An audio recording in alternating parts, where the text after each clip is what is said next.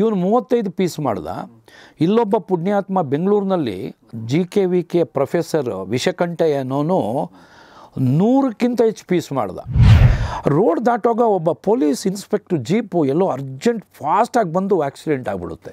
ಇವಳು ಹೊಡೆದು ಕಾಲ್ ಫ್ರ್ಯಾಕ್ಚರ್ ಆಗಿಬಿಡುತ್ತೆ. ಇವಳು ತಂದೆ ಒಂದೇ ಸರಿಗೆ ಲೂಸಸ್ ಇಸ್ ಪೇಷನ್ಸ್. ಇನ್ಸ್ಪೆಕ್ಟರ್ ಕತ್ತನ್ ಪಟ್ಟಿ ಇಟ್ಕೊಂಡು ಹೊಡೆದು ಬಿಡ್ತಾನೆ ಜೀಪಿಂದ ಎಳೆದು. That is the brain behind ವಿಷಕಂಠಯ್ಯ. ನೋಡಿ, ಅವನ ಹೆಸರೇ ವಿಷಕಂಠಯ್ಯ. ವಿಷನ ಕ್ಯಾಪ್ಸೂಲಿಗೆ ತುಂಬಿ ಮಗನಿಗೆ ಕೊಟ್ಬಿಡ್ತಾನೆ.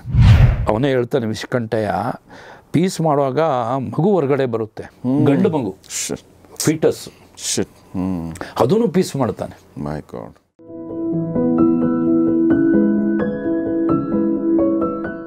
ಸ್ನೇಹಿತರೆ ನಮಸ್ಕಾರ. ಗೌರೀಶ್ ಅಕ್ಕಿ ಸ್ಟುಡಿಯೋದ ವಿಶೇಷ ಕಾರ್ಯಕ್ರಮ ಆಫೀಸರ್ ನಿಮಗೆಲ್ಲ ಸ್ವಾಗತ. ನಾನು ಗೌರೀಶ್ ಅಕ್ಕಿ. ಆಫೀಸರ್ ಕಾರ್ಯಕ್ರಮದಲ್ಲಿ ನಿಮ್ಗೆ ಗೊತ್ತಿರೋ ಹಾಗೆ ನಾವು ಪೊಲೀಸ್ ಆಫೀಸರ್ಗಳ ಜೊತೆಗೆ ಇಂಟರ್ವ್ಯೂ ಮಾಡಿ ಸಾಕಷ್ಟು ವಿಚಾರಗಳನ್ನ, ಅನುಭವಿಸಿರುವ ಸಮಸ್ಯೆಗಳನ್ನ, ಕೇಸ್ಗಳನ್ನ ಮತ್ತು ಸಮಾಜಕ್ಕೆ ಬೇಕಾಗಿರೋ ವಿಚಾರಗಳನ್ನ ನಾವು ನಿಮ್ಮ ಎದುರುಗಡೆ ತರ್ತೀವಿ. ಸೊ ಈ ಸರಣಿಯಲ್ಲಿ ಇವತ್ತು ನಮ್ಮೊಂದಿಗಿದ್ದಾರೆ ನಿವೃತ್ತ ACP tiger Ashok Kumar sir. ಬನ್ನಿ ಅವ್ರನ್ನ ಸ್ವಾಗತಿಸೋಣ. ಸರ್, ನಿಮಗೆ ಸ್ವಾಗತ ಮತ್ತು ನಮಸ್ಕಾರ ಸರ್. ನಮಸ್ಕಾರ ಗೌರೀಶ್. ನಮಸ್ತೆ sir. So Ashok Kumar sir ಜೊತೆ ಮಾತಾಡೋದು ಯಾವಾಗಲೂ ಖುಷಿ ಕೊಡುತ್ತೆ. ಬಿಕಾಸ್ ಅವರು ಆ ಥರ ಒಂದು ಯಾವಾಗಲೂ ಖುಷಿನಲ್ಲಿರ್ತಾರೆ. ಹೀಗಾಗಿ ಆ ಖುಷಿ ನಮಗೂ ಕೂಡ ಟ್ರಾನ್ಸ್ಫರ್ ಆಗ್ತಾ ಇರುತ್ತೆ. ಬಟ್ ಇತ್ತೀಚೆಗೆ ನಾವು ಮಾತಾಡಿದಾಗ ಒಂದು ತುಂಬ ಡಿಸ್ಟರ್ಬಿಂಗ್ ವಿಚಾರದ ಬಗ್ಗೆ ನಾವು ಫೋನಲ್ಲಿ ಮಾತಾಡಿ ಅದಾದ ನಂತರ ಅದ್ರ ಬಗ್ಗೆ ಮಾತಾಡಬೇಕು ಅಂತ ಅನಿಸಿ ನಾವು ಇವತ್ತು ಜಾಯ್ನ್ ಆಗಿದ್ದೀವಿ. ಆ ಕೇಸ್ ಯಾವುದು ಅಂದರೆ ನಿಮಗೆಲ್ಲ ಗೊತ್ತಿರೋ ಹಾಗೆ ಅಫ್ತಾಬ್ ಮತ್ತು ಶ್ರದ್ಧಾ ವಾಕರ್ ಇನ್ಸಿಡೆಂಟ್. ನಿಮ್ಗೆ ಗೊತ್ತಿರ್ಬೋದು, ಮುಂಬೈನಲ್ಲಿದ್ದಂಥ ಈ ಜೋಡಿ ಡೆಲ್ಲಿಗೆ ಹೋಗುತ್ತೆ. ಅದಾದಮೇಲೆ ಈ ಅಫ್ತಾಬ್ ಪೂನಾವಾಲೋ ಅನ್ನೋ ಈ ಹುಡುಗ ಅವರು ಲಿವಿಂಗ್ ಇನ್ ರಿಲೇಷನ್ಶಿಪ್ಪಲ್ಲಿರ್ತಾರೆ. ಮನೆಯಲ್ಲಿ ವಿರೋಧ ಇರುತ್ತೆ. ಹುಡುಗಿ ಮನೆಯಲ್ಲಿ ಒಪ್ಪಿಗೆ ಸೂಚಿಸಿರ್ತಾರೆ, ಬಟ್ ಹುಡುಗನ ಮನೆಯಲ್ಲಿ ವಿರೋಧ ಆಗಿರುತ್ತೆ.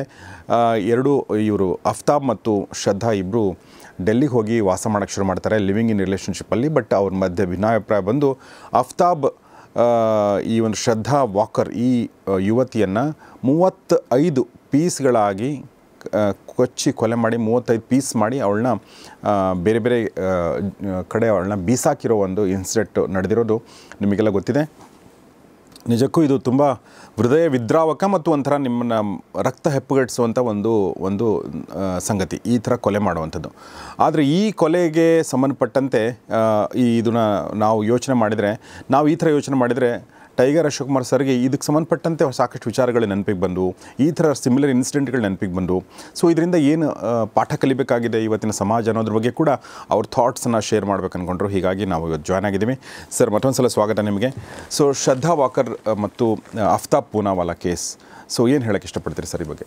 ನೋಡಿ ಗೌರೀಶ್, ನಾವು ನಿವೃತ್ತಿ ಆಗಿದ್ದೀವಿ ಪೊಲೀಸ್ ಇಲಾಖೆಯಿಂದ. ಈಗ ನಾನು ನಿವೃತ್ತಿಯಾಗಿ 10 ವರ್ಷ ಆದ್ರೂ ನಾವು ಪ್ರತಿ ದಿವಸ ನಾನು 4 ಪೇಪರ್ ಓದ್ತೀನಿ.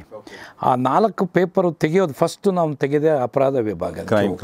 ಈ ಪಾಲಿಟಿಕ್ಸು, ಸಿನಿಮಾ, ಸ್ಪೋರ್ಟ್ಸು ಎಲ್ಲ ಆಮೇಲೆ ನೋಡ್ತೀವಿ. ಯಾಕೆಂದರೆ ನಮಗೆ ಒಂದು ಅನ್ನ ಕೊಟ್ಟ ಇಲಾಖೆ, ಮತ್ತು ಎರಡನೇದು ಪ್ರೆಸೆಂಟ್ ಸಿಚುವೇಶನ್ ಸಮಾಜದಲ್ಲಿ ಏನು ನಡೀತಾ ಇದೆ, ನಮ್ಮಿಂದ ಅದಕ್ಕೆ ಏನು ಮಾಡ್ಬೋದು, ಯೋಚನೆ ಆದರೂ ಮಾಡ್ಬೋದಾ ಅಥವಾ ಒಂದು ಪರಿಹಾರ ಮಾಡ್ಬೋದಾ, ಅಥವಾ ತನಿಖಾಧಿಕಾರಿಗಳು ಕಾಂಟ್ಯಾಕ್ಟ್ ಮಾಡಿ ನಮ್ಮ ಒಂದು ಎಕ್ಸ್ಪೀರಿಯನ್ಸ್ನ ಶೇರ್ ಮಾಡ್ಕೋಬೋದಾ ಅನ್ನೋದು ಯಾವಾಗಲೂ ನಮ್ಮ ತಲೆಯಲ್ಲಿರುತ್ತೆ. Because we are professional police officer. ನೀವು you have come out of police, but police has not gone out of never dies. ನನ್ನ ಪ್ರಕಾರ ಪೊಲೀಸ್ ಹಂಗೆ ಮಿಲಿಟರಿ ಒಬ್ಬ soldier and A police man will never dies. Okay. Once a police, always a police. Ever. Till the last. ನನ್ನ ಪ್ರಕಾರ ನಿಜ. ಆಮೇಲೆ ಒಂದು ಪ್ರಶ್ನೆ ಕೇಳಬೇಕು. ನೀವು 4 ಪೇಪರ್ ಓದ್ತೀನಿ ಅಂತ ಹೇಳಿದ್ರಲ್ಲ, ನಂಗೆ ಭಾಳ ಅದು it's very interesting for me. Because ನಾನು ಒಬ್ಬ ಜರ್ನಲಿಸ್ಟ್ ಆಗಿ ನಮ್ಮ ವಿದ್ಯಾರ್ಥಿಗಳಿಗೆ ಪ್ರತಿದಿನ 2 ಪೇಪರ್ ಓದಿ ಓದಿ ಅಂತ ಹೇಳ್ತಿರ್ತೀನಿ. ನೀವು 4 ಓದ್ತಾ ಇರೋದು ಕೇಳಿ ನಂಗೆ ತುಂಬ ಖುಷಿ ಆಯಿತು. ಯಾವ ಪೇಪರ್ ಓದ್ತೀರಾ ಸರ್ ನೀವು? ನಾನು ಫಸ್ಟು ಪ್ರಜಾವಾಣಿ. ಓಕೆ. ನೀವು ನಂಬಲ್ಲ, ನಾನು ಪ್ರಜಾವಾಣಿ 58ನೇ ಇಸ್ವಿಯಿಂದ ನೋಡ್ತಾ ಇದ್ದೀನಿ. ನನಗೆ 6 ವರ್ಷ. ಅವಾಗ ಮುದ್ದುಮಣಿ ಅಂತ ಬರೋದು. ಹೌದು. ನಾನು ಅವಾಗ ಅದು ಮಾತ್ರ ನೋಡ್ತಾ ಇದ್ದೀನಿ, ನನಗೆ ಬೇರೆ ಏನೂ ಗೊತ್ತಿಲ್ಲ. ನಾನು ಫ್ಯಾಂಟಮ್ ನೋಡ್ತಿದ್ದೆ ಸರ್. ಭಾಳ ಲೇಟಾಗಿ ಮುದ್ದುಮಣಿ ಕಟ್ ಮಾಡಿ ಇಡ್ತಿದ್ದೆ. ಓಕೆ. ಅದು ಪ್ರಜಾವಾಣಿ ಇವತ್ತು ನಾನು ಓದ್ತೀನಿ. ಅಂದರೆ 58 ಅಂದರೆ ನೀವು ತಿಳ್ಕೊಳ್ಳಿ ಎಷ್ಟು ವರ್ಷದಿಂದ ನಾನು ನೋಡ್ತಾ ಇದ್ದೀನಿ.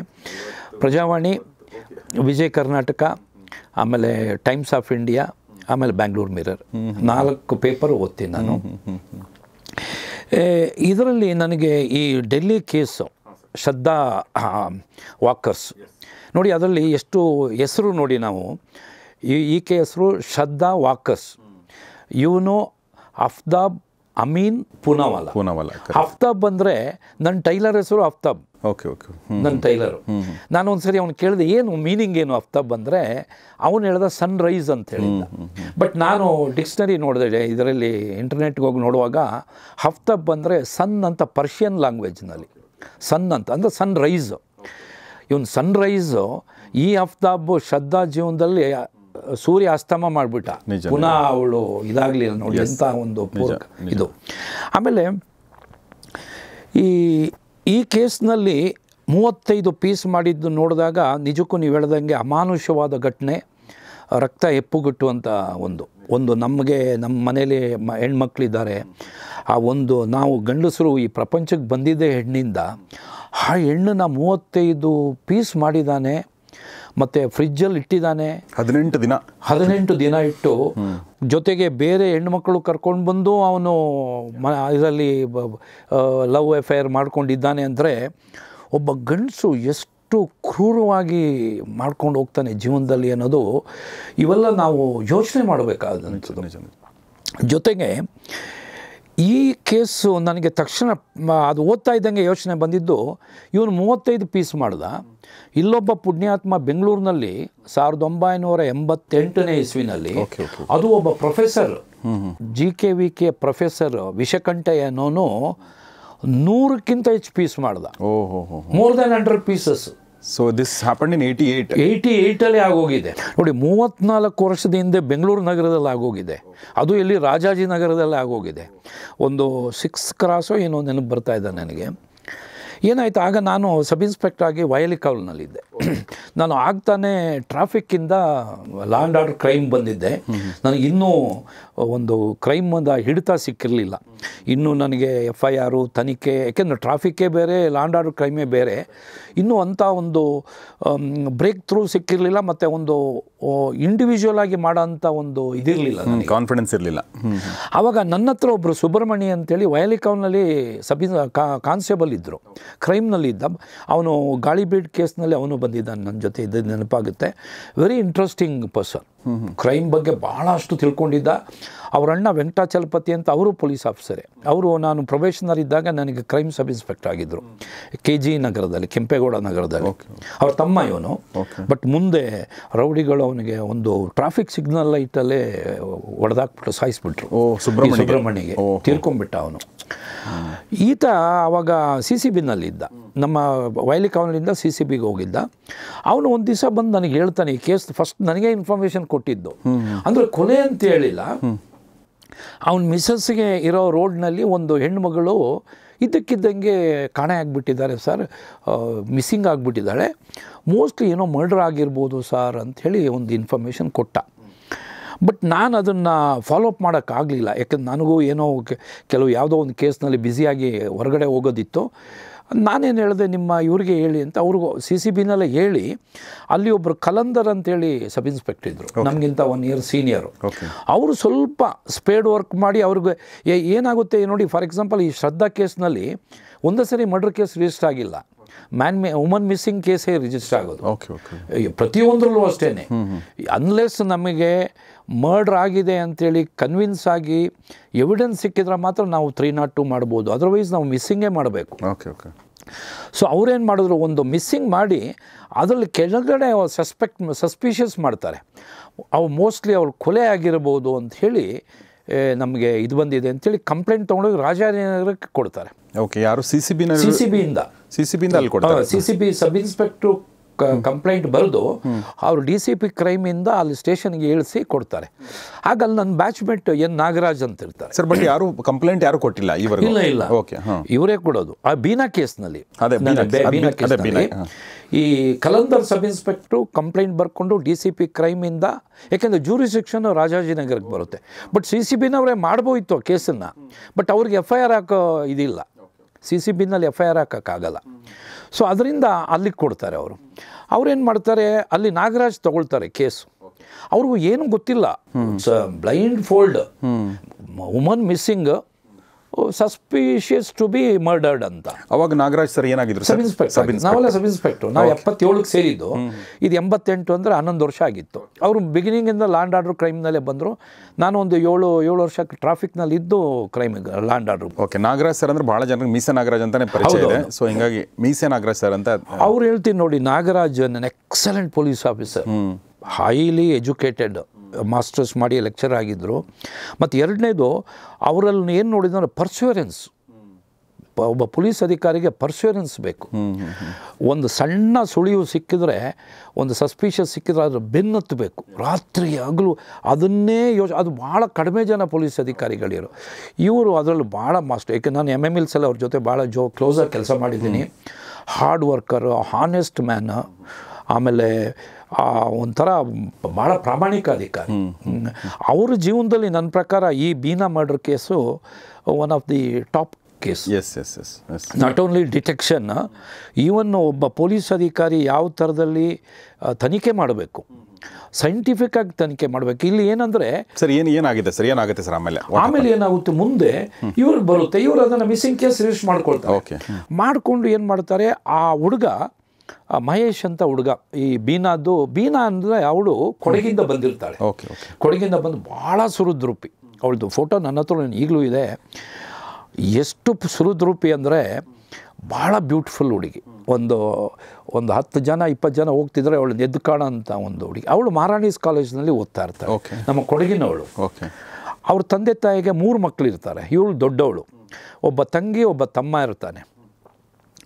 ಇಲ್ಲಿ ಒಂದು ಇನ್ಸಿಡೆಂಟ್ ಆಗುತ್ತೆ. ಆ ತಂದೆಗೆ ಇವಳ ಮೇಲೆ ಭಾಳ ಪ್ರೀತಿ ಅಂದರೆ ಈ ಮಕ್ಕಳನ್ನ ಸ್ಕೂಲಿಗೆ ತೊಗೊಂಡು ಹೋಗೋದು ಎಲ್ಲ ಮಕ್ಕಳ ಮೇಲೂ, ಬಟ್ ಇವಳ ಮೇಲೆ ವಿಶೇಷವಾದ ಪ್ರೀತಿ. ಒಂದು ಸರಿ ಸ್ಕೂಲಿಂದ ಕರ್ಕೊಂಡು ಬರ್ತಾ ಇದ್ದ, ಕೈ ಹಿಡ್ಕೊಂಡು ರೋಡ್ ಕ್ರಾಸ್ ಮಾಡ್ತಾ ಇರ್ತಾರೆ ಕೊಡಗಿನಲ್ಲಿ. ಈ ಅಂದರೆ ಮರ್ಡರ್ಗಿಂತ ಒಂದು 5-8 ವರ್ಷ ಹಿಂದೆ ಅನ್ಕೊಳ್ಳೋಕೆ. ಅವಳು ಹೈಸ್ಕೂಲ್ ಏನೋ ಇದ್ಲು, ಇಲ್ಲಿ ಡಿಗ್ರಿ ಮಾಡ್ತಾ ಇದ್ಲು ಮಹಾರಾಣೇಶ್ವರಲ್ಲಿ.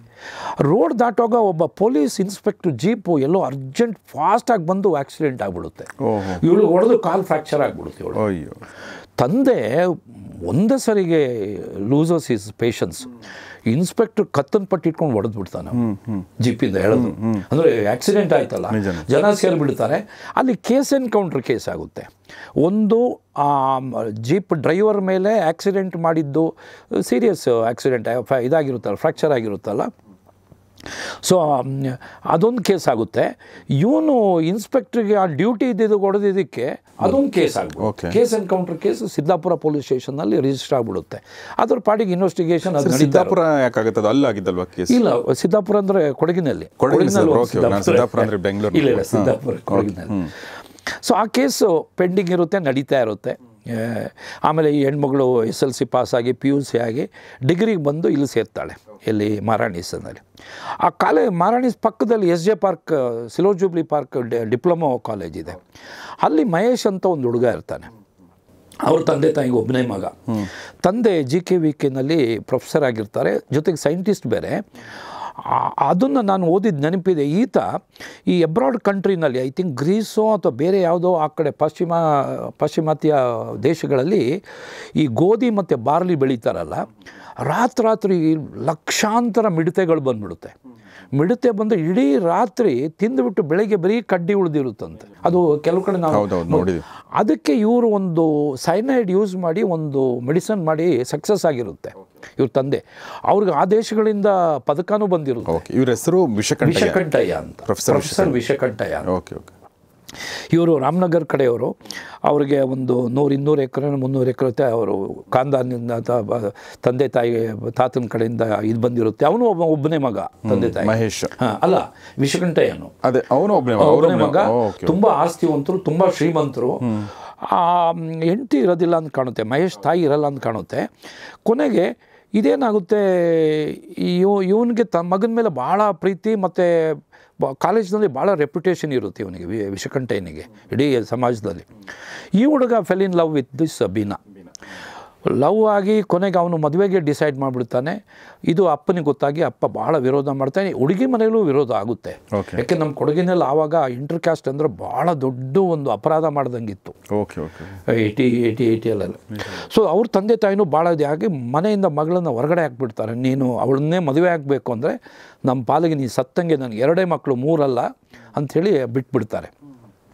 ಇದನ್ನು ಯಾಕೆ ಒತ್ತಿ ಹೇಳ್ತಿದ್ದೀನಿ ಅಂದರೆ ಗೌರೀಶ್, ಈ ನೋಡಿ ಈಗ ಬೀನಾ ಮರ್ಡರ್ ಕೇಸು, ಶ್ರದ್ಧಾ ಮರ್ಡರ್ ಕೇಸು, ಆಮೇಲೆ ನಮ್ಮ ಶಾಕಿರ ನಮ್ಮ ಶ್ರದ್ಧಾನಂದ ಸ್ವಾಮಿ ಶ್ರದ್ಧಾನಂದನ ಕೇಸಲ್ಲಿ ಈ 3 ಹೆಣ್ಣು ಮಕ್ಕಳು ಭಾಳ ಅಮಾನುಷವಾಗಿ ಕೊಲೆ ಆಗಿಬಿಡ್ತಾರೆ.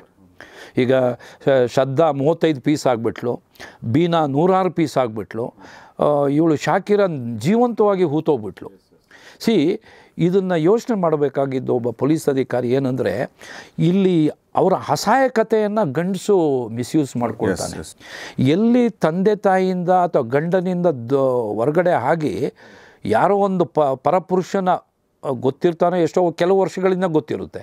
ಈಗ ಬೀನಾ ನೋಡಿ, ಅವಳು ಸಾಯುವಾಗ ಒಂದು 20 ವರ್ಷ ಇತ್ತೇನೋ, 20-21 ವರ್ಷ, ಸುಮಾರು 21 ವರ್ಷ ತಂದೆ ತಾಯಿನ ಅಷ್ಟು ಗೊತ್ತಿರೋಳು ಬಿಟ್ಟು ಇನ್ನೇನೋ ನೋಡೋಕ್ಕೆ ಚೆನ್ನಾಗಿದ್ದಾನೇನೋ ಹಿಂದ್ಗಡೆ ಬಂದುಬಿಟ್ಟು ಅವ್ರ ತಂದೆ ತಾಯಿಯಿಂದ ಸಪ್ರೇಟ್ ಆಗಿಬಿಡ್ತಾರಲ್ಲ, ಈ ಕೇರಿಂಗ್ ಹೋಗ್ಬಿಡುತ್ತೆ.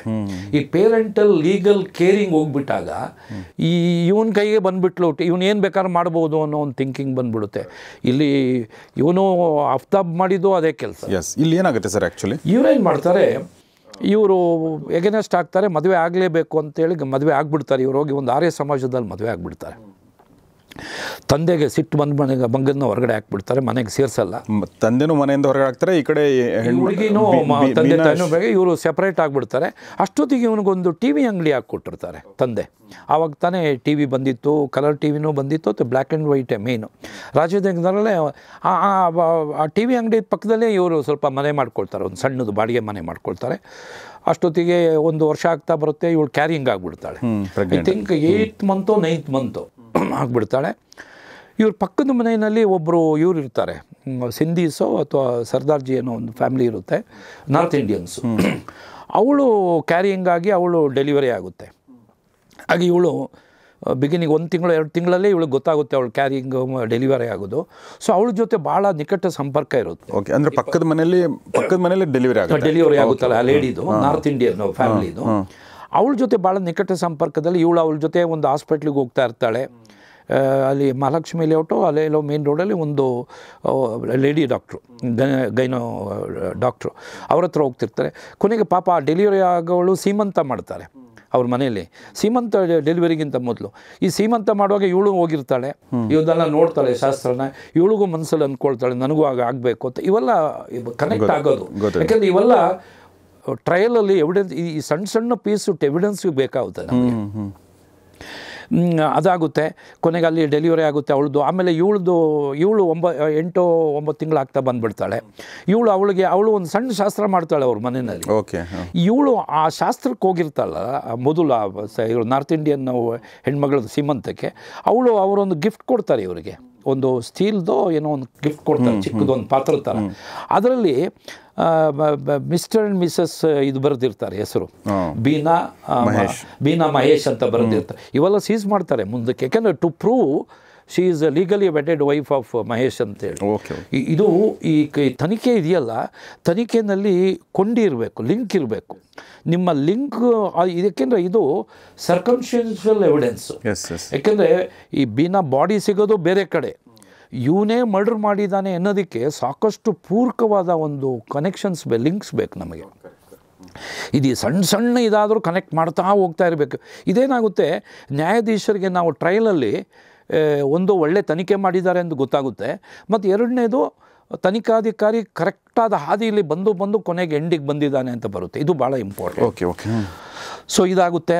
ಬಟ್ ತಂದೆ ಏನು ಮಾಡ್ತಾನೆ, ಯಾವಾಗ ಇವಳಿಗೆ ಮಗನ ಹೆಂಡತಿ ಸೊಸೆ ಪ್ರೆಗ್ನೆಂಟ್ ಆಗಿಬಿಟ್ಲು, 9 ತಿಂಗಳಾಗ್ತಾ ಇದೆ ಅಂತ ತಲೆ ಕೆಟ್ಟೋಗ್ಬಿಡುತ್ತೆ ವಿಷಕಂಠನಿಗೆ. ಒಂದು ಆಲ್ರೆಡಿ ಅವನ ಕೊಲೀಗ್ಸ್ ಇವನಿಗೆ ಭಾಳ ಟೀಸ್ ಮಾಡಿರ್ತಾರೆ. ಟೀಸ್ ಅಂದರೆ ಅವಹೇಳನ ಮಾಡಿರ್ತಾರೆ. ಏನ್ರಿ ಇಷ್ಟು ಒಳ್ಳೆ ಹೆಸರು ತಗೊಂಡು, ಯಾವ್ದು ನಿಮ್ಮ ಮಗ ಇಷ್ಟು ಒಳ್ಳೆ ಹುಡುಗ, ಯಾವುದೋ ಒಂದು ಹುಡುಗಿನ ಮದುವೆ ಆಗಿಬಿಟ್ಲಲ್ಲ ಬೇರೆ ಜಾತಿನ ಅಂತ ಬೇಡದಿದ್ದವರು ಚುಚ್ಚು ಮಾತಾಡಿರ್ತಾರೆ. ಅದು ಒಂದು ಭಾಳ ಇಂಪ್ಯಾಕ್ಟ್ ಆಗಿರುತ್ತೆ ವಿಷಕಂಠನಿಗೆ. ಎರಡನೇದು, ಯಾವಾಗ ಇವಳು ಸೊಸೆ ಪ್ರೆಗ್ನೆಂಟ್ ಆದ್ಲು ಅಂದಾಗ ಆಸ್ತಿಗೆ ನಾಳೆ ದಿವಸ ಕ್ಲೈಮ್ ಮಾಡ್ತಾರಲ್ಲ ಅಂತ ಬಂದ್ಬಿಡುತ್ತೆ. ಆಸ್ತಿನ ಮೇನ್ ಅಲ್ಲ. ಈಗ ನಾಳೆ ಮಗ ಹೆಂಡ್ತಿನ ಬಿಟ್ಟರು ಮಗು ಕ್ಲೈಮ್ ಮಾಡುತ್ತೆ, ಹೆಂಡ್ತಿ ಆ ಪ್ರಾಪರ್ಟಿ ಹೋಗ್ಬಿಡುತ್ತಲ್ಲ, ಅರ್ಧ ಹೋಗ್ಬಿಡುತ್ತಲ್ಲ ಅಂತ ಆ ಚಿಂತೆ ಶುರು ಆಗುತ್ತೆ. ಸೊ ಈ decided to finish Har. Who the father-in-law Vishakanta decides to kill ಸೊಸೆ, daughter-in-law. Not the husband. Okay okay. So ಕೊನೆಗೆ ಏನು ಮಾಡ್ತಾನೆ ಇವನು, ಈ ಮಗನ ಸ್ವಲ್ಪ ಕಾಂಟ್ಯಾಕ್ಟ್ ಇರುತ್ತೆ ತಂದೆ ಹತ್ರ, ಯಾಕೆಂದರೆ ದುಡ್ಡು ಕಾಸು ವಿಚಾರದಲ್ಲೋ ಅಥವಾ ಏನೋ ವಿಚಾರದಲ್ಲಿ ಕನೆಕ್ಟ್ ಇದ್ದೇ ಇರುತ್ತೆ. Blood is thicker then water ಅಲ್ವಾ. ಸೊ ತಂದೆ ಏನು ಮಾಡ್ತಾನೆ, ಅವನ್ನ ಬ್ರೈನ್ ವಾಶ್ ಮಾಡಿಬಿಡ್ತಾನೆ ಮಗನಿಗೆ. ನೋಡಯ್ಯ ನಿಂದಾಯಿತು ಇಷ್ಟು, ನೀನು ಬೇಕೇ ಬೇಕು ಅಂದ್ರೆ ಮಗು ತೆಗ್ಸೋಕ್ಕೆ ಬಿಗಿನಿಂಗಲ್ಲೇ ಫೋರ್ಸ್ ಮಾಡ್ತಾನೆ. ಅವಳು ಒಪ್ಪಲ್ಲ, ಬೀನಾ ಒಪ್ಪಲ್ಲ. ಆ್ಯಕ್ಚುಲಿ ಒಂದು 2-3 ಅಬಾರ್ಷನ್ಸ್ ಆಗುತ್ತೆ ಅಂತ ಕಾಣುತ್ತೆ. ಬಟ್ ಕೊನೆಗೆ ಇವಳು ಪಕ್ಕದ ಮನೆಯವಳು ಮಗು ಆಗುತ್ತಲ್ಲ, ಆವಾಗ ಇವಳಿಗೆ ಮನಸ್ಸಿಗೆ ಬಂದ್ಬಿಡುತ್ತೆ. ಮತ್ತು ಅವಳು ಹೇಳ್ಕೊಡ್ತಾಳೆ ಇವಳಿಗೆ, ನೀನು ಮಗು ತೆಗಿಸ್ಬೇಡ, ಮಗು ಆಗಬೇಕು, ಆಗಲೇ ಗಂಡಂದ ನಿಂದೊಂದು ಹೋಲ್ಡ್ ಇರುತ್ತೆ. ನಾಳೆ ದಿವಸ ನಿನ್ನ ಮಗುನೇ ಇಲ್ಲ ಅಂದರೆ ಬಿಟ್ಬಿಡ್ತಾನೆ ಬೀದಿಗೆ, ಡೈವರ್ಸ್ ಬೇಕಾದ್ರೆ ಆಗ್ಬೋದು, ಮಕ್ಕಳಾಗಲಿಲ್ಲ ಅಂತ ಹೇಳಿದ್ರೆ ಇವೆಲ್ಲ ಹೇಳ್ಕೊಟ್ಟಿರ್ತಾಳೆ. ಅದರಿಂದ ಇವಳು ಭದ್ರವಾಗಿ ಆ ಮಗುನ ಇಟ್ಕೊಂಡ್ಬಿಡ್ತಾಳೆ. ಸೊ ಇವನು ಕನ್ವಿನ್ಸ್ ಮಾಡಿ ಮಗನಿಗೆ ಬ್ರೈನ್ ವಾಶ್ ಮಾಡಿಬಿಡ್ತಾನೆ. ಅವ್ನಿಗೆ ಹೇಳ್ತಾನೆ, ನೀನೇನು ತಲೆ ಕೆಡಿಸ್ಕೋಬೇಡ, ನಾನು ಏನು ಹೇಳ್ತೀನಿ ಅಷ್ಟು ಮಾಡು. ಇವಳಿಗೆ ಐರನ್ ಡಿಫಿಷಿಯನ್ಸಿ ಇರುತ್ತೆ ಪ್ರೆಗ್ನೆಂಟ್ ಬೀನಾಗೆ. ಸೊ ಡಾಕ್ಟ್ರು ಅವಳಿಗೆ ಒಂದು ಐರನ್ ಕ್ಯಾಪ್ಸೂಲ್ ಕೊಟ್ಟಿರ್ತಾರೆ. ಇವನೇನು ಮಾಡ್ತಾನೆ, ಫೈನಲಿ ಡಿಸೈಡ್ಸ್. ಅವತ್ತೇನು ಮಾಡ್ತಾನೆ, ಹೋಗಿ ತಂದೆದು ಒಂದು ಅಂಬಾಸಿಡರ್ ಕಾರ್ ಇರುತ್ತೆ, ಕಾರ್ ತೊಗೊಂಡು ಬರ್ತಾನೆ. ಇವಳಿಗೆ ಹೇಳಿರ್ತಾಳೆ, ತಂದೆ ಸ್ವಲ್ಪ ಫ್ರೆಂಡ್ಶಿಪ್ ಆಗ್ತಾ ಇದ್ದಾರೆ, ನಿನ್ನ ಡೆಲಿವರಿ ಆಗಿಬಿಟ್ರೆ ತಂದೆ ಬಂದು ಒಪ್ಕೊಂಡ್ಬಿಡ್ತಾರೆ ಅಂತ ಇವಳಿಗೆ ಆಸೆ ಹುಡ್ಸಿರ್ತಾಳೆ. ಕೊನೆಗೆ ಇವಳಿಗೆ ಹೇಳ್ತಾಳೆ, ನಾವು ಇವತ್ತು ಡಿನ್ನರ್ಗೆ ಹೋಗೋಣ ಅಂತ. ಇವಳಿಗೆ ಭಾಳ ಸಂಭ್ರಮ. ಅಷ್ಟು ದಿವಸ ಈ ಸರಿ ಇವನು ಊಟಕ್ಕೆ ಕರ್ಕೊಂಡೋಗಿರಲ್ಲ. ನನ್ನ ಗಂಡ ಒಂದು ಮಾವ ಫ್ರೆಂಡ್ ಆಗ್ತಿದ್ದಾನೆ ಅಂತ ಹೇಳ್ತಾ ಇರೋದು ಒಂದು ಸಂಭ್ರಮ, ಎರಡನೇದು ಡಿನ್ನರ್ ಕರ್ಕೊಂಡು ಹೋಗ್ತಾ ಇರೋದು ಸಂಭ್ರಮ. ಇವಳು ಆ ಮನೆ ಸುತ್ತಮುತ್ತ ಇವಳಿಗೆ ಪರಿಚಯ ಇರೋರಿಗೆಲ್ಲ ಹೇಳ್ಬಿಡ್ತಾಳೆ, ಇವತ್ತು ನನ್ನ ಗಂಡ ಡಿನ್ನರ್ ಮಾತಾಡ್ತಾರಲ್ಲ, ಪಕ್ಕನೇ ಮನೆ ಅಲ್ಲ ಅವಾಗ, ಇಷ್ಟೆಲ್ಲ ಎಂಟರ್ಟೈನ್ಮೆಂಟ್ ಇಲ್ವಲ್ಲ ಆಗ. ಸೊ ಇವಳಿಗೂ ಹೇಳಿರ್ತಾಳೆ, ಪಕ್ಕದ ನಾರ್ತ್ ಇಂಡಿಯನ್ ಲೇಡಿ ಇರ್ತಾಳೆ, ಅವಳಿಗೂ ಹೇಳಿರ್ತಾಳೆ. ಆಮೇಲೆ ನೈಟು ಹೊರಡ್ತಾನೆ, ಇವನು ಕಾರ್ ತರ್ತಾನೆ, ಇವಳು ಹೊರಡುವಾಗ ಪಕ್ಕದ ಮನೆಯವ್ರಿಗೆ ಇವಳಿಗೆ ಹೇಳೋದು ಒಂದು ಅಭ್ಯಾಸ, ಪಕ್ಕ ಇರುತ್ತೆ ಮನೆ. ಅವಳು ಹೇಳ್ತಾಳೆ, ಅವಾಗ ಡಿಸೆಂಬರ್ ಭಾಳ ಚಳಿ ಇರುತ್ತೆ, ಮಂಜು ಬೀಳ್ತಾ ಇರುತ್ತೆ. ಬೆಂಗಳೂರು ಗೊತ್ತಲ್ಲ ನಿಮ್ಗೆ, 88ರಲ್ಲಿ ನಾನು ನೋಡಿದ್ದೀನಿ. ನೀವು ಹೋಗ್ತಾ ಇದ್ರೆ ಅಶೋಕ ಹೋಟೆಲ್ ಕಾಣ್ತಾನೆ ಇರಲಿಲ್ಲ ನಮ್ಗೆ ರೋಡಲ್ಲಿ ಬರುವಾಗ, ಅಷ್ಟು ಮಂಜಿರೋದು. ಇದಿತ್ತು ನೋಡಿ, ಒಂದು ನಮ್ಮ ಗಾಲ್ಫ್ ಗ್ರೌಂಡ್, ಅಲ್ಲಿಂದ ನಮಗೆ ಅಶೋಕ ಕಾಣೋದು ಮೊದಲು. ಅಷ್ಟು ಗಿಡ ಮರ ಇರಲಿಲ್ಲ, ಮನೆಗಳೇ ಕಾಣ್ತಿರ್ಲಿಲ್ಲ, ಅಷ್ಟು ಮಂಜಿರೋದು ಆವಾಗ ಬೆಂಗಳೂರಿನಲ್ಲಿ. ಸೊ ಅವಳೇನು ಮಾಡ್ತಾಳೆ, ಅವಳ ಹತ್ರ ಒಂದು ಹೊಸ ಶಾಲ್ ಇರುತ್ತೆ, ಭಾಳ ಡೆಕೋರೇಟೆಡ್ ಶಾಲು, ಅದನ್ನು ತಂದು ಇವಳಿಗೆ ಕೊಡ್ತಾಳೆ. ಶಾಲ್ ಹಾಕ್ಕೊಂಡು ಹೋಗಮ್ಮ, ನೀನು ಚಳಿ, ನೀನು ತುಂಬ ಸರಿ, ನೀನು ಬೆಚ್ಚಗೆ ಹೋಗು ಅಂತ ಪಾಪ ಶಾಲ್ ಹಾಕ್ಕೊಡ್ತಾಳೆ. ಇವನೇನು ಮಾಡ್ತಾನೆ, ಇವನು ಅಷ್ಟು ಸ್ಟ್ರಾಂಗ್ ಇರಲ್ಲ ಈ ಹುಡುಗ, ಈ ಮಹೇಶ್ ಇರ್ತಾನೆ ಸ್ವಲ್ಪ ಇವನು ಪುಕ್ಲ. ಸೊ ತಂದೆ ಏನು ಹೇಳ್ತಾನೆ, ನೀವು ಒಬ್ಬನೇ ಹೋಗ್ಬೇಡ, ನೀನು ಗಾಬರಿ ಆಗ್ಬಿಡ್ಬೋದು, ನೀನು ಅವ್ರ ಮನೆ ಅವರಲ್ಲಿ ಒಬ್ಬ ಕೆಲಸ ಮಾಡ್ತಾನೆ, ಒಬ್ಬ ಐ ಥಿಂಕ್ ಅವನ ಹೆಸರು ಮರೆಸ್ಬಿಟ್ಟಿದ್ದೀನಿ, ಸುಬ್ಬ ಅಂತ. ಆ ಸುಬ್ಬನ್ನು ಕರ್ಕೊಂಡು ಹೋಗು ಅಂತ. ಅವನು ಒಂದು 15-16 ಚಿಕ್ಕ ಹುಡುಗ, ಅವನು ಪಾಪ ಏನೋ ಮೆಚುರಿಟಿ ಇರಲ್ಲ ಮೈಂಡು, ಬಟ್ ಅವನು ಖುಷಿಲಿ ಹೋಗ್ತಾನೆ, ಹೋಟ್ಲಿಗೆ ಕರ್ಕೊಂಡು ಹೋಗ್ತಾರಲ್ಲ ಅಂತ. ಅವನು ಹಿಂದ್ಗಡೆ ಕೂತ್ಕೊಳ್ತಾನೆ, ಇವರಿಬ್ಬರು ಮುಂದೆ ಕೂತ್ಕೊಳ್ತಾರೆ.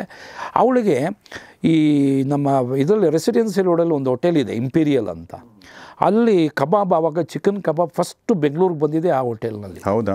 ಚಿಕನ್ ಕಬಾಬ್ ನಾವು ತಿಂದಿದ್ದು ಫಸ್ಟ್, ಭಾಳ ಫೇಮಸ್ ಆವಾಗ, ಇಂಪೀರಿಯಲ್ ಅಂತ. ಅಲ್ಲಿ ಒಬ್ಬರು ಅಬ್ಬು ಅಂತಿದ್ರು, ಈ ವಾಸ್ ದಿ ಪಾರ್ಟ್ನರು. ಅವರು ಭಾಳ ನಮ್ಮ ಎಲ್ರಿಗೂ ಗೊತ್ತಿದೆ, ಇಂಪೀರಿಯಲ್ಸ್ ಫೇಮಸ್ ಫಾರ್ ಚಿಕನ್ ಕಬಾಬ್. ಅಲ್ಲಿ ತಿನ್ನೋದು ಭಾಳ ಅವಳಿಗೆ ಇದು ಆಸೆ. ಮೊದಲು 1-2 ಸರಿ ತಿನ್ನಿಸಿರ್ತಾನೆ ಇವನು, ಮನೆಗೆ ತಂದಿರ್ತಾನೆ ಅಲ್ಲಿಂದ. ಸೊ ಅಲ್ಲಿಗೆ ಹೋಗ್ತಾರೆ ಇವರು. ಅಲ್ಲಿ ಹೋಗಿ ಅಲ್ಲಿ ಹೊರಗಡೆ ಪಾರ್ಕಿಂಗ್ ಮಾಡಿ ಅಲ್ಲೇ ಊಟ ಮಾಡ್ತಾರೆ. ಬಿರಿಯಾನಿ ಮತ್ತು ಇದೆಲ್ಲ ತೊಗೊಂಡ್ಮೇಲೆ ಅವಳು ಊಟ ಮಾಡಿದ್ಮೇಲೆ ಇವಳು ಆ ಟ್ಯಾಬ್ಲೆಟ್ ಕುಡಿಯೋದು ಅಭ್ಯಾಸ ಇವಳಿಗೆ. ಡಾಕ್ಟ್ರ್ ಅಡ್ವೈಸ್ ಮಾಡಿರ್ತಾರಲ್ಲ, ಐರನ್ ಟ್ಯಾಬ್ಲೆಟ್. ಇವನೇನು ಮಾಡಿರ್ತಾನೆ, ಇವ್ರ ತಂದೆಗೆ ಗೊತ್ತಿರುತ್ತೆ ಇವಳು ಐರನ್ ಟ್ಯಾಬ್ಲೆಟ್ ತೊಗೊಳೋದು, ಇವನು ಹೇಳಿರ್ತಾನೆ. ಸೊ ಇವನೇನು ಮಾಡ್ತಾನೆ, ಒಂದು ಟ್ಯಾಬ್ಲೆಟ್ನ ತಂದೆ ಇಸ್ಕೊಂಡ್ಬಿಟ್ಟು ಅವನದು ಇದಕ್ಕೆ ಹೋಗಿ ಲ್ಯಾಬೊರೇಟರಿಗೆ ಹೋಗಿ GKVKನಲ್ಲಿ ಅದನ್ನು ಓಪನ್ ಮಾಡಿ, ಅದು ಕ್ಯಾಪ್ಸೂಲ್ ತೆಗಿಬೋದಲ್ಲ, ತೆಗೆದುಬಿಟ್ಟು ಒಳಗಡೆಗೆ potassium cyanide ಹಾಕ್ಕೊಟ್ಬಿಡ್ತಾರೆ. That is the brain behind ವಿಷಕಂಠಯ. ನೋಡಿ, ಅವನ ಹೆಸರೇ ವಿಷಕಂಠಯ. ವಿಷನ ಕ್ಯಾಪ್ಸೂಲಿಗೆ ತುಂಬಿ ಮಗನಿಗೆ ಕೊಟ್ಬಿಡ್ತಾನೆ, ಕೊಡು ನಿನ್ನ ಹೆಂಡ್ತಿಗೆ ಅಂಥೇಳಿ. ಇವನು ಅದನ್ನು ಜೋಬಲ್ಲಿ ಇಟ್ಕೊಂಡು ಬರ್ತಾನೆ, ಹೇಳಿರ್ತಾನೆ ಹುಷಾರು, ಏನೋ ಹೆಚ್ಚು ಕಮ್ಮಿ ನೀನೆಲ್ಲ ತಿಂದುಬಿಡ್ಬೇಡ ಅಂತ ತಂದಿರ್ತಾನೆ. ಪಾಪ ಬೀನ ಊಟ ಎಲ್ಲ ಆದಮೇಲೆ ಬಿಸಿನೀರು ತರಿಸ್ಬಿಟ್ಟು ಟ್ಯಾಬ್ಲೆಟ್ ತಗೋ ಅಂತಾನೆ. ನಾನು ತಂದಿಲ್ಲ ಅಂದ. ಇಲ್ಲ, ನಾನು ತಂದಿದ್ದೀನಿ ಅಂತ. ಆಗ ಅವಳು ಭಾಳ ಖುಷಿ ಆಗುತ್ತೆ, ನನ್ನ ಗಂಡ ಇಷ್ಟು ಕೇರ್ ತಗೊಳ್ತಾ ಇದ್ದಾಳೆ ನನಗೆ. ಪಾಪ ಅವಳಿಗೆ ಗೊತ್ತಿಲ್ಲ ಇವನು ವಿಷ ಕೊಡ್ತಾ ಇದ್ದಾನೆ ಅನ್ನೋದು ಗೊತ್ತಿಲ್ಲ. ಸೊ ಇವಳನ್ನು ಕ್ಯಾಪ್ಸೂಲ್ ಕೊಡ್ತಾನೆ, ಅವಳು ತಿಂದ್ಬಿಟ್ಟು ನೀರು ಕುಡಿತಾಳೆ, ಕುಡಿದು ಅವಳು ಹಂಗೆ ಮಲಗಿಬಿಡ್ತಾಳೆ. She becomes unconscious. ಅದನ್ನು ಈ ಹುಡುಗ ನೋಡ್ತಾನೆ, ಯಾರೋ ಈ ಸುಬ್ಬ. ಅಣ್ಣ ಅಣ್ಣ ಏನೋ ಅಕ್ಕ ಒಂಥರ ಮಲ್ಕೊಂಡ್ಬಿಟ್ರಲ್ಲ, ಹೇಗೆ ಸುಮ್ಮನಿರೋ, ಅದು ಹಂಗೇನೆ ಟ್ಯಾಬ್ಲೆಟ್ ಕುಡಿದ ತಕ್ಷಣ ಮಲಗ್ತಾರೆ ಸುಮ್ಮನಿರೋ ಅಂತ ಹೇಳ್ಬಿಟ್ಟು ಬಂದ್ಬಿಡ್ತಾನೆ ಅವನು. ಇವೆಲ್ಲ ಇಂಟ್ರಾಗೇಷನಲ್ಲಿ ಬಂದಿರೋದು ನೆನಪು ನನಗೆ. ಗೊತ್ತಾಯ್ತು ಪಾಪ ನಾನು ಈ ಕೇಸ್ನ ಭಾಳ ಕ್ಲೋಸಾಗಿ ಸ್ಟಡಿ ಮಾಡಿದ್ದೆ, ಯಾಕೆ ನನ್ನ ಹತ್ರ ಬಂದಿತ್ತಲ್ಲ ಈ ಕೇಸು ವ್ಯಾಲಿಕೋಲಲ್ಲಿ. ಅದು ಇವಳು ಕೊಡಗಿನವಳು ಅಂದ ತಕ್ಷಣ ನಾನು ಸ್ವಲ್ಪ ಇಂಟ್ರೆಸ್ಟ್ ತೊಗೊಂಡು ಫಾಲೋಅಪ್ ಮಾಡ್ತಾ ಇದ್ದೆ ಆವಾಗ. ಸೊ ಇವನೇನು ಮಾಡ್ತಾನೆ, ಸೀದಾ ತೊಗೊಂಡೋಗಿ ಇವ್ರದ್ದು ಮನೆ ಒಳಗಡೆ ಒಂದು ಕಾರ್ ಪಾರ್ಕಿಂಗ್ ಥರ ಇದೆ, ಅದನ್ನೇನೋ ಒಂದು ವರ್ಕ್ಶಾಪ್ ಏನೋ ಮಾಡ್ಕೊಂಡಿರ್ತಾನೆ ಇವನು ವಿಷಕಂಠ. ಯಾರಿಗೋ ಬಾಡಿಗೆ ಕೊಟ್ಟಿರ್ತಾನೋ ಅಥವಾ ಏನೋ ಒಂದು ಕಾಣುತ್ತೆ. ಅಂದರೆ ಇಲ್ಲಿಂದ ಅವ್ರು ತಮ್ಮ ತಂದೆ ಮನೆಗೆ ಹೋಗ್ತಾನೆ, ಸೀದಾ ತಂದೆ ಮನೆಗೆ ಹೋಗ್ಬಿಡ್ತಾನೆ. ಎಲ್ಲಿ GKVK? ಇಲ್ಲ, ರಾಜಾಜಿನಗರ. ಅಲ್ಲಿ ಹೋಗಿ ನಿಲ್ಲಿಸ್ತಾನೆ ಕಾರ್ನ. ಕಾರ್ ಡೋರ್ ಓಪನ್ ಮಾಡ್ತಾನೆ. ಇವಳು ಗಂಡ ಅವನು ತಂದೆಗೆ ಕಾರ್ ಹತ್ರ ಬಂದು ಹಾರ್ನ್ ಮಾಡು ಅಂತ ಹೇಳಿರ್ತಾನೆ.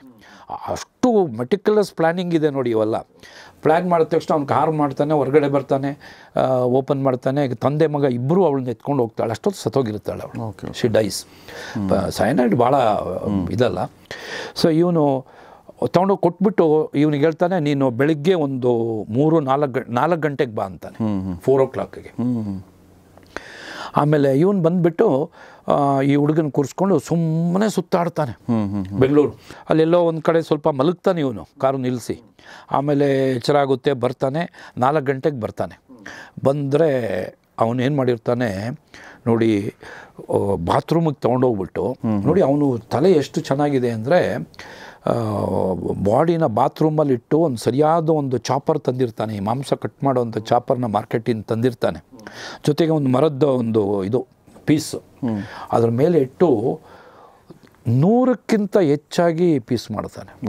ಇದರಲ್ಲಿ 35 ಪೀಸು. ಅದರಲ್ಲಿ ಮೂಳೆ ಬಿಟ್ಟು ಸ್ಕೆಲಿಟನ್ ಯಾವ್ಯಾವ್ದು ಕತ್ತರಿಸೋಕೆ ಅದನ್ನು ಕಟ್ ಮಾಡ್ತಾನೆ. Actually correct. ಅವ್ರ ಪಕ್ಕದ ಮನೇಲಿ ಒಂದು DYSP ಮನೆ ಇರುತ್ತೆ, ಅವ್ರ ಸೀನಿಯರ್ DYSP. ಅವ್ರಿಗೆ ಕೇಳಿಸುತ್ತೆ ಈ ಸದ್ದು. ಅವರು ಒಂದ್ಸರಿ ಎಚ್ಚರಾಗಿ ನೋಡ್ತಾರೆ. ಆವಾಗ ಭಾಳ ಕ್ವೈಟ್ ಬೆಂಗಳೂರಲ್ಲ, ಇಷ್ಟು ಮಿಡ್ನೈಟಲ್ಲಿ ಈ ಒಂದು ಬಾತ್ರೂಮಲ್ಲಿ ಲೈಟ್ ಇರೋದು ನೋಡ್ತಾರೆ ಅವರು. ಸದ್ದು ಕೇಳುತ್ತೆ, ಏನೋ ಇರ್ಬೋದು ಅಂತ ಅವರು ಸುಮ್ಮನೆ ಆಗ್ಬಿಡ್ತಾರೆ. ಇವನೇನು ಮಾಡ್ತಾನೆ, ಒಂದು 3-4 ಬ್ಯಾಗ್, ಈ ಚಿಕ್ಕ ಬ್ಯಾಗ್ ಬರುತ್ತಲ್ಲ 25-30 kgದು ಗೋಣಿ ಚೀಲ, ನಮ್ಮ ಸಿಮೆಂಟ್ ಚೀಲದ ಥರದ್ದು, ಅದು ಮೊದಲೇ ತಂದು ಇಟ್ಕೊಂಡಿರ್ತಾನೆ. ಅದಕ್ಕೆಲ್ಲ ಪೀಸ್ಗಳನ್ನ ತುಂಬ್ತಾನೆ. ನಿಮ್ಗೆ ಹೇಳೋಕ್ಕೆ ಗೌರೀಶ್ ಅವನೇ ಹೇಳ್ತಾನೆ, ವಿಷಕಂಠಯ್ಯ ಪೀಸ್ ಮಾಡುವಾಗ ಮಗು ಹೊರಗಡೆ ಬರುತ್ತೆ, ಗಂಡು ಮಗು, ಫೀಟಸ್, ಅದನ್ನು ಪೀಸ್ ಮಾಡ್ತಾನೆ. ಒಬ್ಬ ಮನುಷ್ಯ ಎಷ್ಟು ವಿಕೃತ ಮನೋಭಾವ ಆಗ್ಬೋದು. ಈಗ ವೀರಪ್ಪನ್ನೇ ನೋಡಿ, ಕೆಲವರು ಅದೇನು ವಿಕೃತತನ ಬರುತ್ತೆ ಏನೋ ಗೊತ್ತಾಗಲ್ಲ. ಅದನ್ನೆಲ್ಲ ಪೀಸ್ ಮಾಡಿ 4 ಬ್ಯಾಗ್ನಲ್ಲಿ ತುಂಬಿ ಎಲ್ಲ ನೀರು ಹಾಕಿ ತೊಳೆದು ಪಿನಾಯಿಲ್ ಗಿನಾಯಿಲೆಲ್ಲ ಹಾಕಿ ಕ್ಲೀನ್ ಮಾಡಿಬಿಟ್ಟಿರ್ತಾನೆ. ಆದರೂ ಕೆಲವು ಟ್ರೇಸಸ್ ಅಲ್ಲಲ್ಲಿ ಬಿದ್ದಿರುತ್ತೆ, ಬ್ಲಡ್ ಟ್ರೇಸಸ್, ಅದನ್ನು ಇದು ಮಾಡ್ತಾರೆ ಇವರು. ಕೊನೆಗೆ ಈ 4 ಗಂಟೆಗೆ ಬರ್ತಾನಲ್ಲ ಮಗ, 4 ಬ್ಯಾಗನ್ನ ಇಡ್ತಾರೆ ಇವರು ಕಾರ್ನಲ್ಲಿ. ಕಾರ್ ತಗೊಂಡು ಈ ಹುಡುಗ ನಿದ್ದೆ ಮಾಡ್ತಾ ಇರ್ತಾನೆ ಪಾಪ, ಈ ಸುಬ್ಬ. ಎಚ್ಚರ ಆಗುತ್ತೆ, ಇವ್ರು ಏನೋ ಇಡ್ತಾರೆ, ನೋಡ್ತಾನೆ, ಮಲಗ್ತಾನೆ. ಕಾರ್ ಹೋಗುತ್ತೆ, GKVKಗೆ ಹೋಗುತ್ತೆ. ಅಲ್ಲಿ 2 ಜಾಗದಲ್ಲಿ ಬಿಸಾಕ್ತಾರೋ ಏನೋ ಮರೆತು ಬಿಟ್ಟಿದ್ದೀನಿ. ಒಟ್ಟಿನಲ್ಲಿ ಆ GKVKನಲ್ಲಿ ಎಂಟ್ರೆನ್ಸಲ್ಲಿ ಅಲ್ಲಿ ಏನಾಗುತ್ತೆ, ಆ ಒಳಗಡೆ ಈ ಫಾರೆಸ್ಟ್ಗೇನೋ ಕೊಟ್ಟಿರ್ತಾರೆ, ಅವರು ಒಂದು ಚೆಕ್ ಪೋಸ್ಟ್ ಮಾಡ್ಕೊಂಡಿರ್ತಾರೆ. ಯಾವುದೇ ಕಾರ್ ಬರುವಾಗ ಅದನ್ನು ನೋಟ್ ಮಾಡ್ಕೊಳ್ತಾ ಇರ್ತಾರೆ. ಇವರೇ ನೋಟ್ ಮಾಡಬೇಕು. ಈ ಹುಡುಗನೇ ಮಹೇಶ ಹೋಗ್ತಾನೆ. ಆಗ ತಂದೆ ಕೇಳ್ತಾನೆ, ಇಲ್ಲ ಇವನಿಗೆ ಫಸ್ಟ್ ಸ್ವಲ್ಪ ದಬಾಯಿಸ್ತಾನೆ ಅವ್ರಿಗೆ, ನಾನು ಇಲ್ಲಿ ಪ್ರೊಫೆಸರ್ ಗೊತ್ತಿಲ್ಲ, ನಮ್ದು ಯಾಕೆ, ನಾವ್ಯಾಕೆ ಸೈನ್ ಮಾಡಬೇಕು ಹಾಗೆ. ಇಲ್ಲ ಸರ್, ಅವರು ಸ್ವಲ್ಪ ಜೋರು ಇರ್ತಾರೆ ಸೆಕ್ಯೂರಿಟಿ ಅವರು. ಅವ್ರು ಹೇಳ್ತಾರೆ, ಇಲ್ಲ ಸರ್ ನಮ್ಗೆ ಆರ್ಡ್ರ್ ಇದೆ, ಯಾವುದೇ ಕಾರ್ ಹೋಗ್ಬೇಕಾದ್ರೆ ಸೈನ್ ಮಾಡಬೇಕು ಅಂಥೇಳಿ. ಈ ಹುಡುಗ ಹೋಗಿ ಬರೆದು ಬಿಡ್ತಾನೆ. ಅವನ ಹೆಸರು ಬರೀತಾನೆ, ಕಾರ್ ನಂಬರು ಕರೆಕ್ಟಾಗಿ ಬರೀತಾನೆ, ಟೈಮು ಬರೀತಾನೆ. ಇವನು ಒಳಗಡೆ ಹೋಗ್ಬಿಡ್ತಾರೆ. ಒಳಗಡೆ GKVK ದೊಡ್ಡ ಅರಣ್ಯ. ಆವಾಗ ಈಗಲೂ ಹೆಚ್ಚು ಕಮ್ಮಿ ಇದೆ, ಈಗಲೂ ಅದೊಂದು ಲಂಗ್ ಸ್ಪೇಸ್, ಎಷ್ಟೋ ಏಕರ್ ಜಾಗ ಇದೆ. ಅಲ್ಲಿ ಇವ್ರು ಏನು ಮಾಡ್ತಾರೆ, ಹೋಗಿ ಅಲ್ಲೊಂದು ಬ್ಯಾಂಬೂ ಬುಗ್ರು ಮತ್ತು ಸಪೋಟ ಗಿಡ ಆ ಕಡೆ ಎಲ್ಲ ಈ ಪೀಸನ್ನು ಬಿಸಾಕ್ತಾರೆ ಇವರು. ಪೀಸನ್ನು ಬಿಸಾಕ್ತಾರೆ. ಹಾಗೆ ಈ ಹುಡುಗ ಸ್ವಲ್ಪ ಎಚ್ಚರಾಗಿ ಬಂದಿರ್ತಾನೆ. ಅವ್ನು ನೋಡ್ತಾನೆ, ಏನಿದು ಮಾಂಸ ಥರ ಕಾಣುತ್ತೆ ಇವನಿಗೂ, ಈ ಸುಬ್ಬನಿಗೆ. ಆಮೇಲೆ ಕುತ್ಕೊಳ್ಳೋ ಹೋಗಿ ಕಾರಲ್ಲಿ ಅಂತಾನೆ ಇವನು ಬಂದು ಮಲ್ಕೊಂಡ್ಬಿಡ್ತಾನೆ. ಬಿಸಾಕ್ಬಿಟ್ಟು ಬಂದುಬಿಡ್ತಾರೆ. ಎಲ್ಲ ಪೀಸ್ನ ಬಿಸಾಕ್ಬಿಟ್ಟು ಬಂದು ಅವಳದು ಬಟ್ಟೆ ಇರುತ್ತೆ ಜೊತೆಲಿ, ಅವ್ರದ್ದು ಬಟ್ಟೆ ಶಾಲ್ ಇರುತ್ತಲ್ಲ, ಶಾಲ್ ಸೆಪ್ರೇಟ್ ಇಡ್ತಾರೆ ಇವರು, ಶಾಲ್ ಕೊಡಬೇಕಲ್ಲ ಅವಳಿಗೆ. ಈ ಬಟ್ಟೆ ನಮ್ಮ ಥರದ ಅದೆಲ್ಲೋ ರಾಜ್ಯಾಧ್ಯಕ್ಷರು ಎಲ್ಲೋ ಒಂದು ಕಡೆ ಸುಡ್ತಾರೆ, ಅದು ಯಾರು ನೋಡೋದಿಲ್ವೋ ಏನೋ. ಆಮೇಲೆ ಬಂದುಬಿಡ್ತಾರೆ, ಬಂದು ಸುಮ್ಮನೆ ಸೇರ್ಕೊಂಡ್ಬಿಟ್ರು ಅವರು. ಸೇರ್ಕೊಂಡ್ಮೇಲೆ ಏನಾಗುತ್ತೆ ಇದು ಆಮೇಲೆ ಒಂದು 15 ದಿವಸದಲ್ಲಿ ಮನೆ ಖಾಲಿ ಮಾಡಿಬಿಡ್ತಾನೆ ಇವನು. ಶಾಲ್ ತೊಗೊಂಡೋಗಿ ಕೊಟ್ಬಿಡ್ತಾನೆ ಅವರಿಗೆ. ಕೊಡುವಾಗ ಏನು ಹೇಳ್ತಾನೆ, ಅವ್ರ ತಾಯಿ ಬಂದು ಕರ್ಕೊಂಡು ಹೋಗ್ಬಿಟ್ರು ಗಲಾಟೆ ಮಾಡಿ, ಅಲ್ಲೇ ಡೆಲಿವರಿ ಮಾಡ್ತಾರಂತೆ ಊರಲ್ಲಿ ಕೊಡಗಿನಲ್ಲೇ ಅಂತ ಸುಳ್ಳು ಹೇಳ್ಬಿಡ್ತಾರೆ ಆ ನೇಬರ್ ಪಕ್ಕದವ್ರಿಗೆ. ಬಟ್ ಅವಳಿಗೆ ಡೌಟ್ ಬರುತ್ತೆ, ಅವಳಿಗೆ ಇವಳು ಬೀನಾ ಹೇಳಿರ್ತಾಳೆ, ನನ್ನ ತಂದೆ ತಾಯಿ ನನ್ನನ್ನು ಇದು ಮಾಡಿಬಿಟ್ರು, ಡಿಸ್ಕಾರ್ಡ್ ಮಾಡಿಬಿಟ್ಟಿದ್ದಾರೆ, ಯಾವುದೇ ಕಾರಣಕ್ಕೆ ನನ್ನನ್ನು ಇವಳು ಸುಮಾರು ಸರಿ ಫೋನ್ ಮಾಡಿರ್ತಾಳೆ, ಏನು ಮಾಡಿದ್ರು ಅವರು ಟಚ್ ಮಾಡಲ್ಲ. ಅದು ಅವಳಿಗೆ ಗೊತ್ತಿರುತ್ತೆ, ಪಕ್ಕದ ನಾರ್ತ್ ಇಂಡಿಯನ್ಗೆ. ಅವಳಿಗೆ ಡೌಟ್ ಬರುತ್ತೆ, ಏನು ಇವಳು ಇದ್ದಕ್ಕಿದ್ದಂಗೆ ರಾತ್ರಿ ಓದ್ಲು ಬೆಳಿಗ್ಗೆ ಕಾಣಲೇ ಇಲ್ವಲ್ಲ ಅನ್ನೋದು ಸ್ವಲ್ಪ ಗುಮಾನಿ ಬರುತ್ತೆ. ಅವಳು ಅಲ್ಲೊಂದು ಇನ್ನು 2-3 ಫ್ರೆಂಡ್ಸ್ಗೆ ಹೇಳಿರ್ತಾಳೆ, ಅಂದರೆ ಏನಾಗಿದೆ ಗೊತ್ತಿಲ್ಲ, ಬಟ್ ಮನೇನೂ ಖಾಲಿ ಮಾಡ್ಕೊಂಡು ಹೋಗ್ಬಿಟ್ಟಿದ್ದು ಅವ್ರಿಗೆ ಸ್ವಲ್ಪ ಡೌಟ್ ಬರುತ್ತೆ. ಅವನು ಇಲ್ಲ ನಮ್ಮ ತಂದೆ ಮನೆಗೆ ಹೋಗ್ಬಿಡ್ತೀವಿ, ನಾವು ಬೇರೆ ಒಂದು ಮನೆ ಮಾಡ್ತೀವಿ, ಅವಳು ಡೆಲಿವರಿ ಆದಮೇಲೆ ಬರುವಾಗ ದೊಡ್ಡ ಮನೆಗೆ ಹೋಗ್ತಿದ್ವಿ, ಚಿಕ್ಕದು ಸಾಲ, ಈ ಚಿಕ್ಕ ಮನೆ ಇದು ಸಾಲಲ್ಲ ಅಂತ ಆ ಥರ ಸುಳ್ಳು ಹೇಳಿರ್ತಾನೆ. ಒಟ್ಟಿನಲ್ಲಿ ಇದು ಸ್ವಲ್ಪ ಅವ್ರಿಗೆ ಗುಮಾನಿ ಬಂದಿರುತ್ತೆ. ಅದು ಈ ಸುಬ್ರಹ್ಮಣ್ಯ ಮಿಸ್ಸಸ್ಗೂ ಗೊತ್ತಾಗಿ ಪೊಲೀಸಿಗೆ ಟಚ್ ಆಗುತ್ತೆ. ಸುಬ್ರಹ್ಮಣ್ಯ ಮಿಸ್ಸಸ್ಸು ಅದೇ ರೋಡಲ್ಲಿ ಇರ್ತಾರೆ, ಅವ್ರಿಗೆ ಗೊತ್ತಿರುತ್ತೆ ಇವರನ್ನು. ಸೊ ಮೊರೋರು ನೋಡಿ ಅವ್ರ ಪಾಪ ಈ ಪೊಲೀಸ್ ಅಲ್ವಾ, ಇವ್ರಿಗೆ ಹೇಳಿರ್ತಾರೆ ಅವರು ಲೇಡೀಸು, ಹಿಂಗಾಗಿದೆ, ಬಟ್ ಏನಾಗಿದೆ ಗೊತ್ತಿಲ್ಲ, ಒಟ್ಟಿನಲ್ಲಿ ನಮಗೇನೋ ಡೌಟ್ ಬರ್ತಾಯಿದೆ, ಏನೋ ಗಂಡ ಏನೋ ಮಾಡಿರ್ಬೋದು ಏನೋ ಅಂಥೇಳಿ ಅಷ್ಟು ಹೇಳಿರ್ತಾರೆ ಅಷ್ಟೇ. ಅದು ಡೆವಲಪ್ ಆಗ್ತಾ FIR ಆಗಿ ನಾಗರಾಜ್ ಅವರ ತನಿಖೆಯಲ್ಲಿ ಇಟ್ಸ್ ಎಕ್ಸಲೆಂಟ್ ಕೇಸ್ ನಾಗರಾಜ್ ಮಾಡಿರೋದು, ನಿಜವಾಗ್ಲೂ ಅಪ್ರಿಷಿಯೇಟ್ ಮಾಡಬೇಕು. ಜೊತೆಗೆ ನಾಟ್ ಓನ್ಲಿ ಡಿಟೆಕ್ಷನ್ ಆಗೋದು, ತನಿಖೆ ಮಾತ್ರ ನನ್ನ ಪ್ರಕಾರ ಮಾಸ್ಟರ್ ಪೀಸ್ ಅದು ನಾಗರಾಜ್ ಮಾಡಿರೋದು. ಅದು ನನಗೆ ಗೊತ್ತಿದ್ದಂಗೆ ಇಂಡಿಯಾದಲ್ಲೇ ನಂಬರ್ 1 DNA ಟೆಸ್ಟ್